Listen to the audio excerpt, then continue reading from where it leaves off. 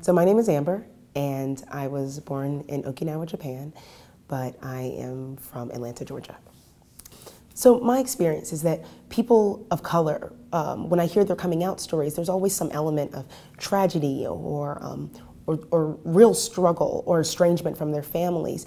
And while that's certainly been the case for a lot of people, it wasn't my experience. And I think it's important to also get that story out, that it's not always going to be this really terrible experience. You're not going to feel completely alone and estranged from your family, because with people of color, really with anybody, but with people of color specifically, our family unit is incredibly important, and you go through a lot with your family, and so feeling estranged from them at any point is particularly debilitating, and so that just wasn't my experience, and I thought it was important to get that out.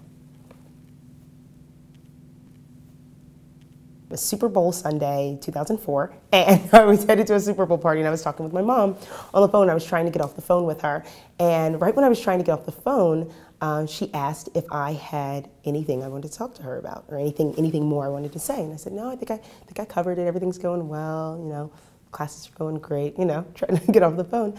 And she said, well, you sure you don't have anything you need to say?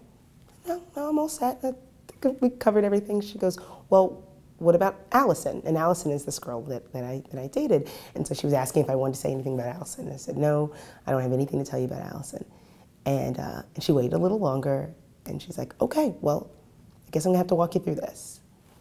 Right? And so, so I was silent. I had no idea what she was, I mean, I think I had an idea what she was referring to, but it was just so out of the realm of my understanding of how this process works that I just wasn't ready.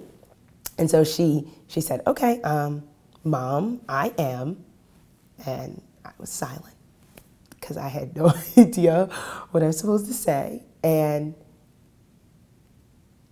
she said it again, Mom, I am, and I just started crying. I never finished the sentence. I never went through it. I just broke down and started crying. And I said over and over again, I'm so sorry. I'm just so sorry. I tried for so long to be perfect. I don't mean to disappoint you. And I was just brokenhearted. And I felt like I had broken her heart. And she just kept saying it was okay. She's like, it's okay. I love you. It's okay. It's okay. And we eventually got off the phone. I don't remember how I got off the phone, but we got off the phone. And about the summer of that year, I ended up going back home and landing by myself this time. And we were cleaning up the garage. And I remember having like a series of conversations that summer about what it meant to be bisexual, because that's what I came out as, because I was bisexual. I was still attracted to men. I just wasn't dating one at the time. And the questions that she asked centered around, I mean, the very first question she asked me was like, okay.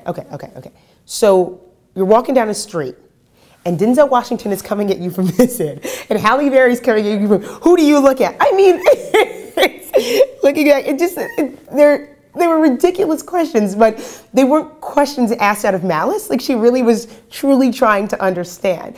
And they were difficult questions to answer, because I would look at Halle Berry, but that's just because Halle Berry is just generally more attractive to Denzel Washington, but maybe that's how gay I am. But it was also more that, like, Denzel Washington's a little older than, you know, so it got to be a bit of a headache, but it was nice that she stayed engaged, and she was always asking kind of silly questions like that. My mother passed suddenly in 2008, and tragically. And when I was dealing with my grief with her passing, I remember Googling her and just looking up some of the obituaries and things people had to say.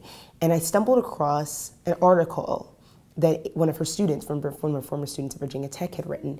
And people say incredible things about my mom, talk about her eloquence and her beauty and her grace and her way of, like, just making everyone feel like comfortable and at home. And all of those things mean a lot to me. But this student wrote this article, and he said that what meant the most to him is that she was the greatest LGBT ally Virginia Tech students had. And, like, oh God, I don't want to get choked up, but out of all the things that I've ever heard about my mother, that absolutely meant the most to me. And I just feel so blessed to have had that in my life.